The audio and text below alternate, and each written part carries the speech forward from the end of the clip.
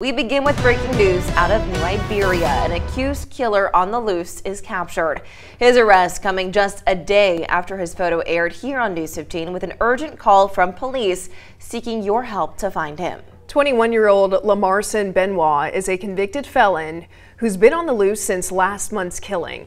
And Benoit is jailed this afternoon on multiple new charges, including murder, attempted murder, and numerous weapons violations. He's accused of gunning down 19-year-old Madison Olivier of New Iberia on February 22nd. She was found shot to death at the side of a car here at the intersection of East Pershing and Calhoun Streets in New Iberia. Neighbors we spoke with at the time say Olivier was simply in the wrong place at the wrong time.